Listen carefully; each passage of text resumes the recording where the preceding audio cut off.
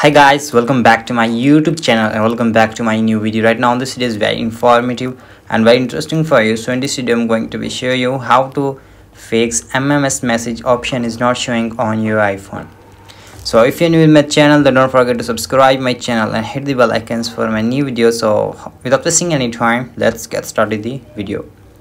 So first of all, go to your settings. Here I will show you. Here MMS message is not showing here, so we will simply scroll it down and here tap on messaging options, and here you can see there is no any option of MMS messages.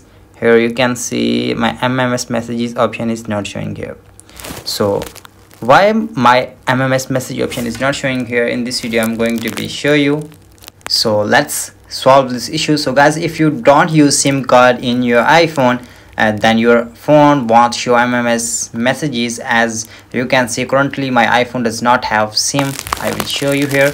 It does not have SIM on the top. You can see here SIM cards, and that is why MMS messaging is not showing up. If you want to use MMS messaging, insert SIM card into your iPhone and turn on the cellular data. MMS messaging will appear, and if your phone already has a SIM card and MMS is not showing, then take out a SIM card and once reinstall in your iPhone. So guys, the last thing is, if you don't see the options to turn on MMS messaging on your iPhone, after trying both methods, your carrier may not support the future.